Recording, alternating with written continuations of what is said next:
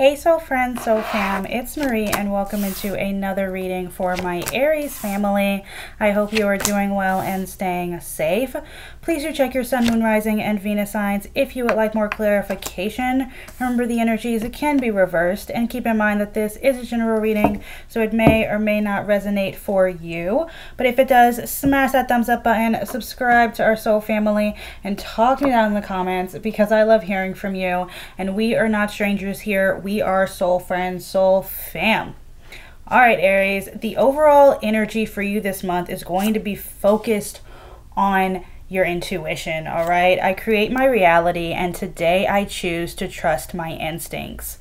This is your mantra this month. So whenever you feel yourself shifting a little off center, a little too off path, repeat this to yourself. I create my reality, and today I choose to trust my instincts.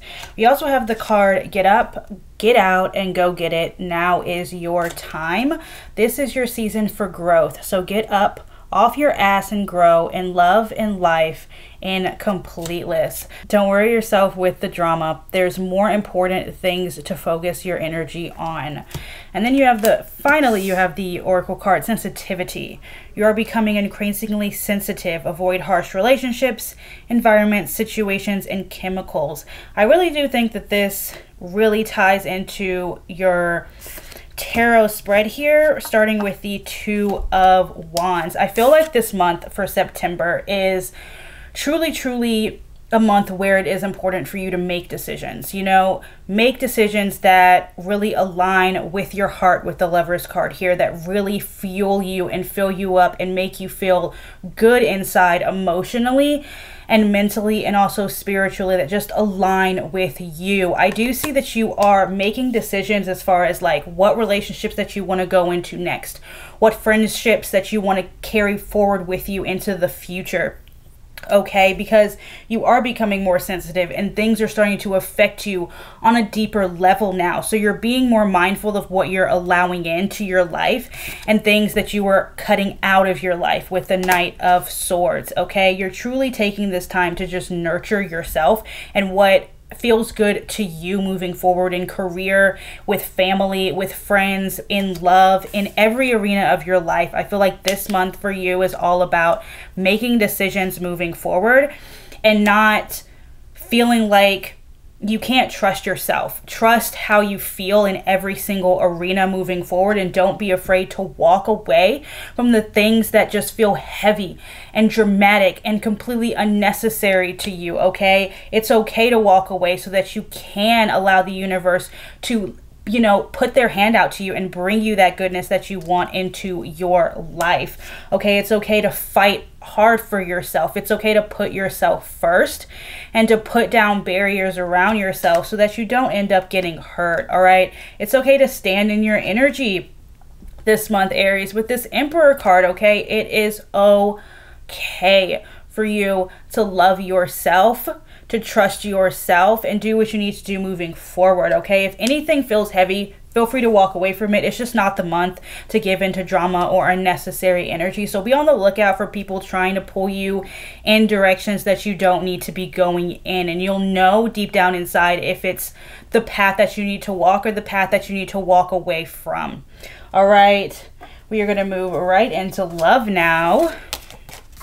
Let's see here.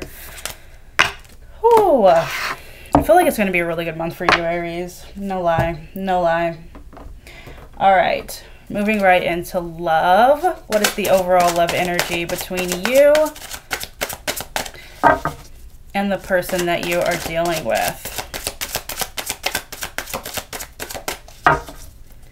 Aries, what is the overall love energy? Reminiscing.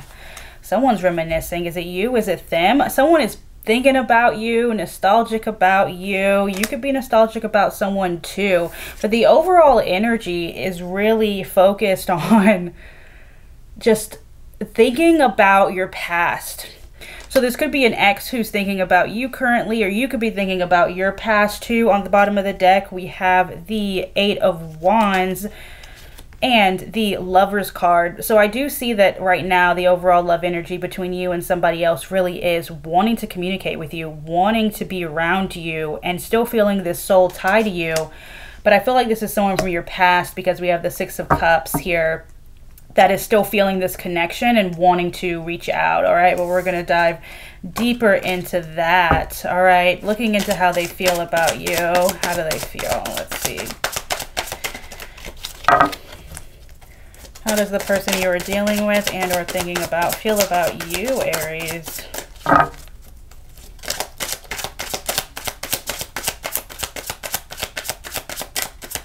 Give me a card when you're ready. How do they feel towards you? Oh. All right, we have the Queen of Cups. These same cards keep coming out. You have the Lovers and the Queen of Cups. Let me grab this.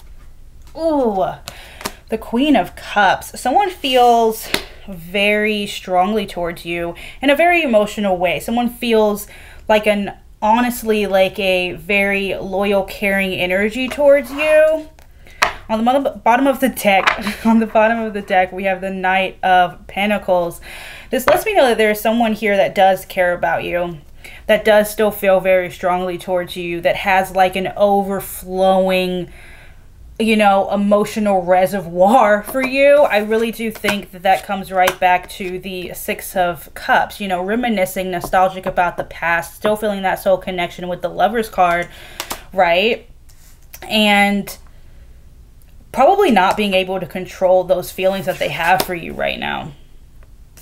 That's what I'm feeling. And it's interesting to me because, you know, where you are headed, which is like going towards the things that feel right.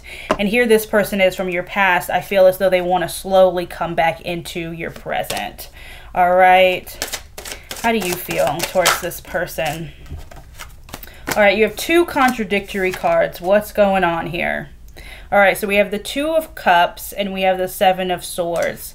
So you're in this energy, Aries, of feeling like, okay, yeah, I kind of think about them, right? I kind of want to get on common ground with them. Matching their energy of the Six of Cups with the Two of Cups could be connecting with a water sign here, a lot of water here. But then you feel like, I don't know if I can trust this person. I don't know if I want to give my all to them. I don't know what I'm going to expect here. So I don't know if I should walk away, right? So you're really taking your time here when it comes to either allowing this person in or you reaching out to this person in general. I feel like this person though, in regards to you, they feel a lot stronger so far, okay? Whereas you're kind of very much back and forth. There could have been some manipulation that happened with this person in the past that you're still kind of like thinking about holding on to, not sure if you want to let it go yet, but they feel a lot of love towards you. If there was manipulation or cheating or just like you didn't really know if you could trust this person, maybe nothing major happened, but like you both just had trust issues, they have kind of let it go, I feel, and have just started to view you in a positive light, cleared out their emotions, and they feel very strongly towards you. And I feel like this is someone who definitely healed their emotions and thinks about you in a higher light, whereas you're still split between thinking about them kindly and then thinking about the negative solely. All right. Oh, all right. Hold on now. Didn't even ask a question yet.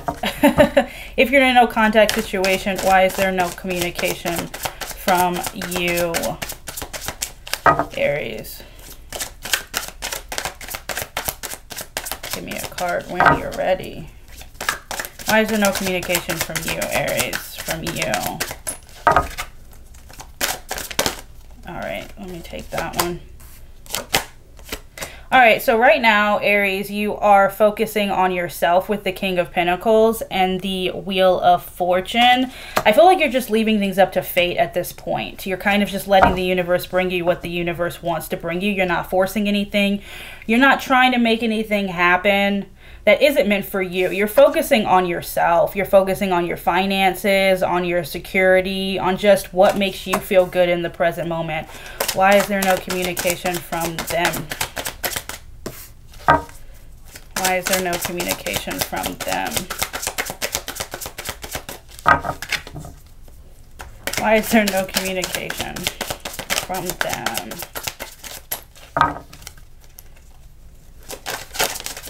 Ooh. All right, the Lovers, the High Priestess, and the Ten of Swords. So they feel very strongly towards you. This is someone who, they're not talking to you. If they're not talking to you, they still feel this soul tie. So don't get me wrong. It's like, I'm not talking to you because I feel very strongly towards you, but I'm going to keep my feelings in the dark because I feel like this connection is completely over. That's why. It's not because they don't care. It's not because they don't still have very strong feelings for you. The Lovers card, they have a very, very strong feelings for you still. But they're choosing to keep their feelings in the dark with the High Priestess. They're choosing to be a mystery because I do feel like they truly believe that this relationship, this connection is over. Possibly because maybe your actions aren't giving them a clear sign that you will be open to seeing them at all, or like talking to them at all. You know what I mean? What do they want?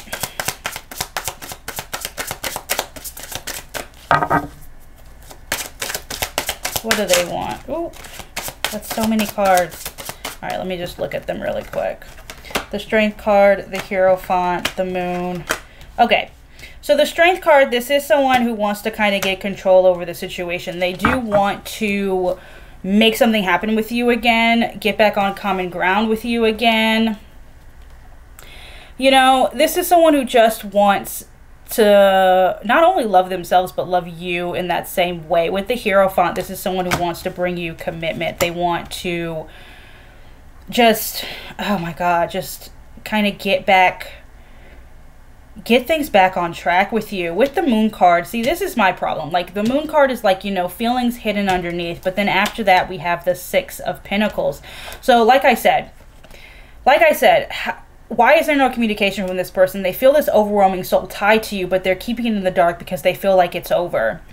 What do they want though? They want to bring these emotions out from the dark and actually have a give and take with you, actually give you their emotions, actually be honest with you, right? But they're kind of like hiding at the same time because they're just so unsure how to navigate the waters. You know what I mean? Here, look at this. We have the Hermit and the Fool card.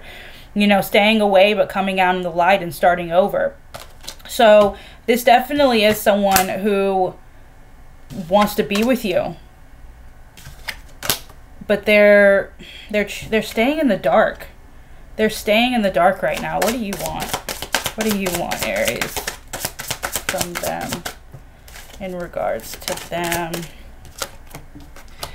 The Two of Wands. So you haven't really made a decision yet. You're still kind of like waiting, trying to make the best choice for you. I feel like you're in this state of, even possibly, I feel like you could be in love with someone else. Clarify the two. Why the Two of Wands?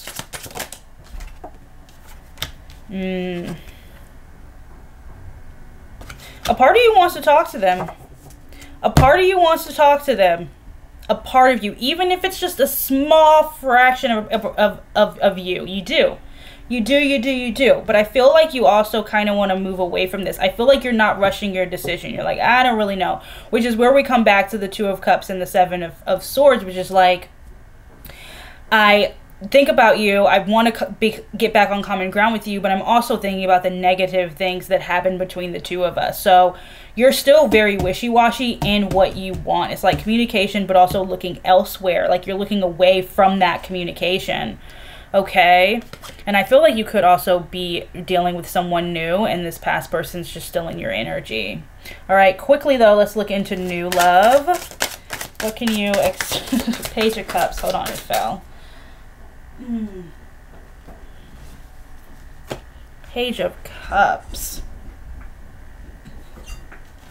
I feel like for anyone who is dealing with new love or a new person, I do think that the situation is very, very new. I feel like you are just enjoying the little things with this new person. If you haven't, if you don't have anybody new right now, I do see someone new coming in. It's going to start off as like a very innocent crush.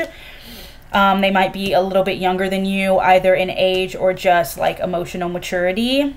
But I do see you just really focusing on just like enjoying the little things, right?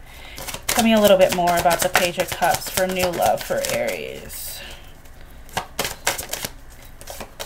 Yeah, I see this being a very like celebratory. I mean, it might not, I'm going to be honest with you, it might not get serious quickly. Like, it might take a minute to get serious. It might stay in that kind of honeymoon new phase, like new love energy phase for a while.